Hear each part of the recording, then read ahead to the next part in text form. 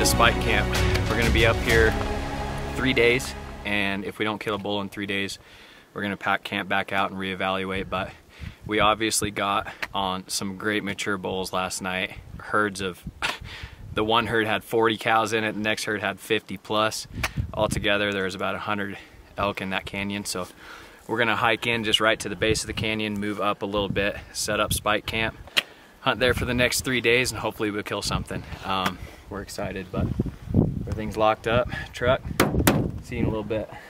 Let's roll out, baby.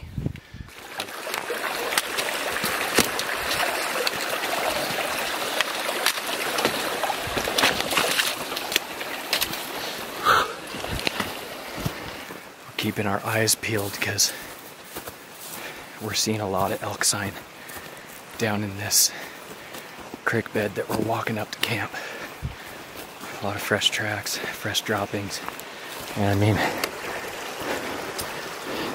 they've got everything they need in here, so we're keeping an eye out. There might be a bull right in here.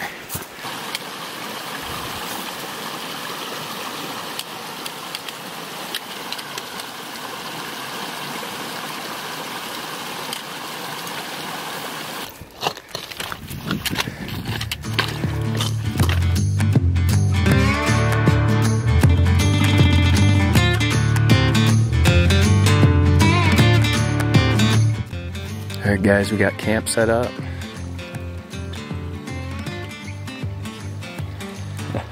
I've got my King's XKG 2-person tent, and the Wes has got his Kuyu 2-person tent, so got everything we need for 1 person sleeping and all of our gear. So we're also camped right by this creek that comes down. They cleared out a spot right here. This is where we'll be getting all our water. We already filled up a couple of jugs and threw iodine tabs in it, so we're ready to go.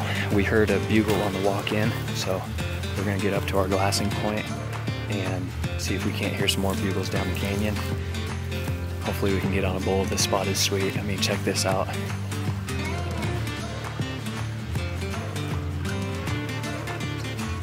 Straight up camp life.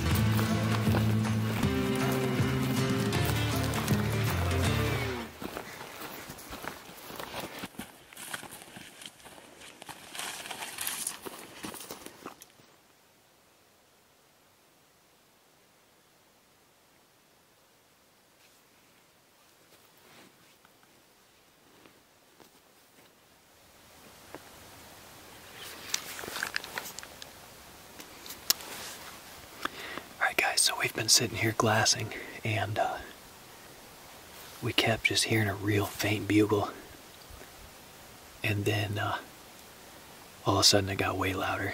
So I threw a few bugles out. This bull responded, and we're glassing this far hillside, and we see an elk come out. I can't tell if it's a cow. It's a bull. Or a bull. Is it a bull? I just saw it. Okay. So we had another bull come out on this far hillside. I mean, far, far away, and he's moving down. So we're watching that bull, and through the binos, and we hear the bugle rip off, and it was not that bull. So there are 2 different bulls playing games right now. So we're just sitting and listening, throwing out a few cow calls, a little bit of a bugle here and there, and trying to get a pin on where this bull is at. And that way we can decide whether we need to make a move in closer, or just wait it out if that bull is moving into us. So, alright guys, we are just packing things up, getting ready to head out. Wes is putting the last glass on the bulls. Light is starting to fade pretty quick, and we've also got quite a bit of smoke, unfortunately, from the wildfires. It's been going on all around the west, and so we're losing visibility to glass pretty quick. But glassed up a couple of good bulls over on that ridge, and they had a bunch of cows with them too, so we're thinking that they were probably the same herds that we had down in this cut yesterday evening. They just moved over about another half mile. So tomorrow morning our game plan is to get up on this high point right here with the spotter right at first light, and we'll be able to glass that far ridge that those animals are on, as well as being able to glass over the backside, which we heard a couple bugles coming from there too. So we've got a great game plan for tomorrow morning. We're just going to start putting things away, heading back to camp, and get some food. Probably going to hit the peak refuel tonight, so get things situated. And what's up? What do you guys say? If you like this video, smash that subscribe button. Give this video a like. If you want to get some merchandise, the hat, go ahead and click the link in the description. Whitetail Fit. Let's go, baby. Dude, that was pretty good. Pretty good. Oh, yeah.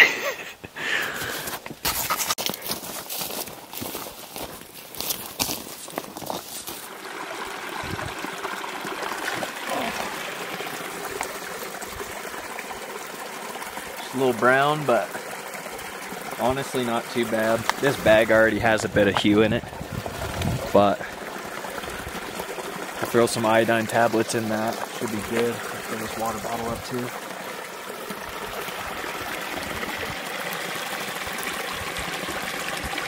There you go. That's a better representation of, I mean, it's pretty dang clear water, honestly. Yep. But we know there's some elk wallows up ahead, upstream, about quarter to half mile is when the wallows start.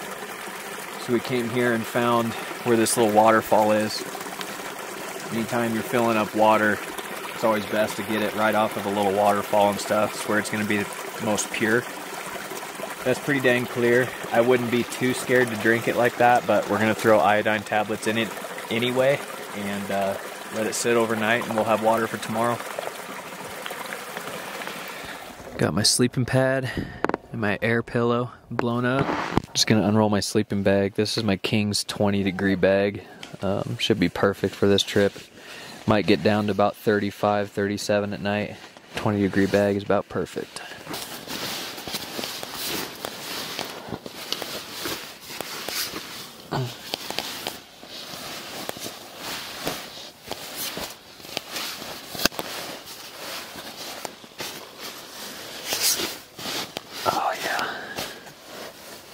That'll be perfect.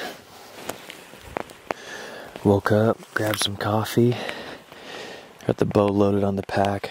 Wes is getting all situated, and we're getting ready to make the hike. Gonna start right up this spine and work our way all the way to the top of the mountain. So it's gonna be a long hike. It's gonna suck, but once we get up there, we'll have a really good vantage point.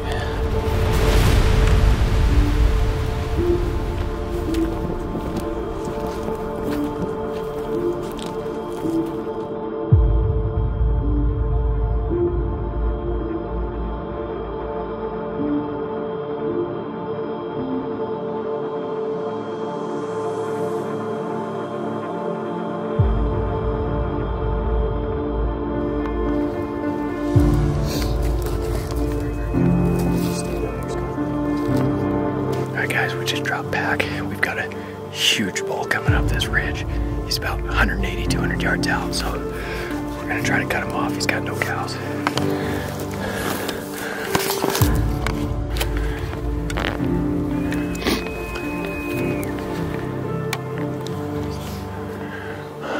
Dear God, be with us. Steady our hand. Father, help us to make this happen if it be your will, God. In your son's name we pray. Amen.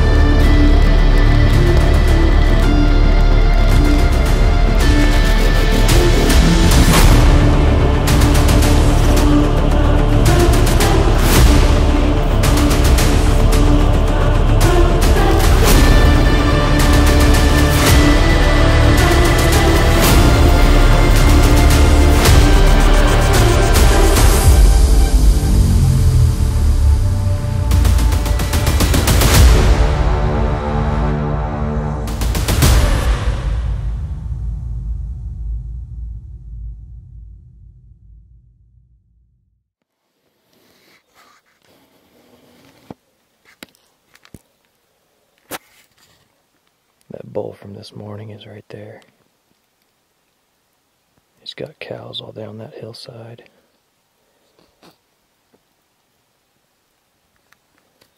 He's been up there bugling. We'll get the spotter on him. I don't know if that is the same bull because he didn't have anything with him. No, I think what he was doing, I think his cows were on this hillside, and he was coming around to go up that saddle and round up any other cows that were on this top, bring him back out to the mountain and bring him out. So when he got to the edge and saw his cows way out there, he probably just ran across that face to get to his cows. So I'll set up the spotter and we'll get some phone scope footage of this bull.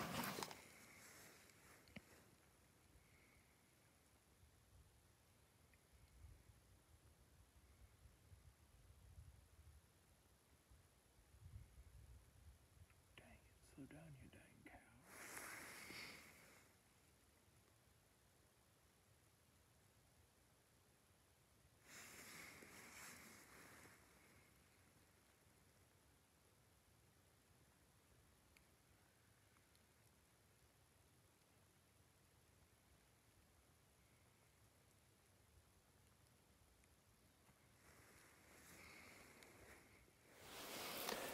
Alright, we've been sitting here glassing, and we glassed all of those elk go up over that high ridge.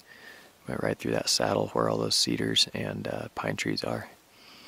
But they were kind of slowing down, so I think they're going to bed up there.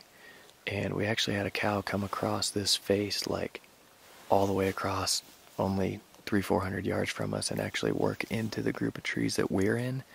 So I'm wondering if there's another bull up in here that she kind of got split off the herd and came over this way, because we definitely heard 2 bulls this morning.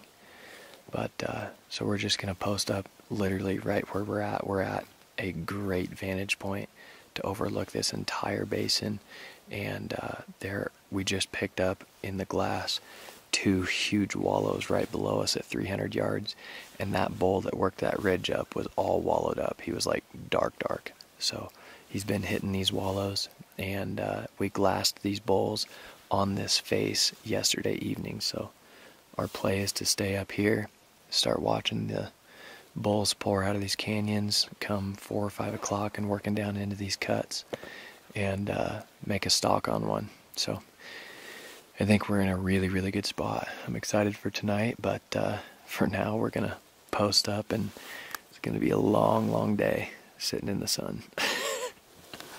You hungry or what? Yo, show us the goods. What you got? What you got? Oh. I love how you just carry the whole bag up here.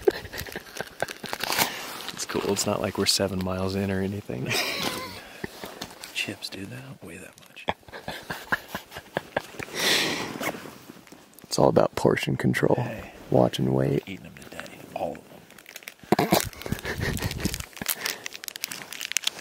Got some Cheez-Its, peanut butter and jelly, and we got gummy bears and a Nature Valley protein bar. We're about that gourmet life. Nothing but the best. Eating Nature Valley. Looking at Nature's Valley.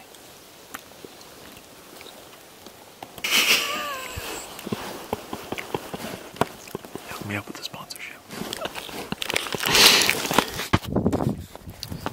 So we've given those elk plenty of time to show themselves on that face, and they never came out, so we're thinking that they probably dropped over to the next ridge and are not planning on coming out to this face tonight, or at least during shooting hours. So what we're doing is we're going to drop down in this cut. There's a bunch of wallows down in that cut.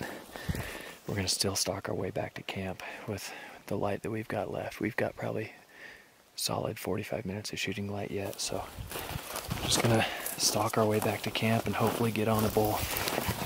Things tore up.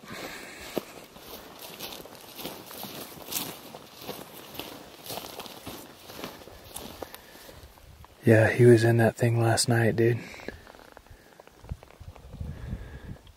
That's the biggest wallow we've seen. Yeah, whole time.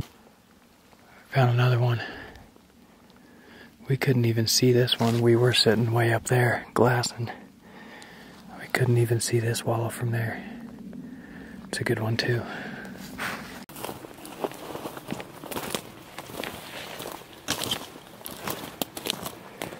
This place just looks like a crime scene. Every single tree in here is just shredded. Wallows everywhere. They're using this cut, no doubt. Well, I was just reviewing some footage, and I think it's time to clean off my face. I did not realize I had this much dirt crammed all over my face. Get this thing cleaned off. Probably take a full shower with the old dude wipes. Backcountry living.